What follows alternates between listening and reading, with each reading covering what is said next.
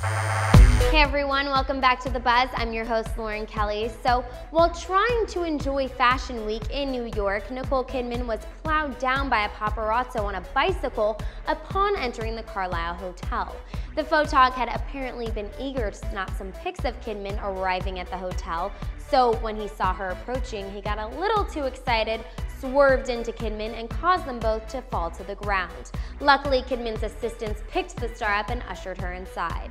The ambulance and police were called to check on the actress while the photographer continued to lay in shock on the pavement. Witnesses to the run-in said that the photog tried to avoid hitting her but wasn't able to stop in time. Despite it being an accident, Kidman supposedly told him she wanted to press charges. Luckily, Kidman has confirmed that she wasn't seriously injured and is leaving the charges up to the police.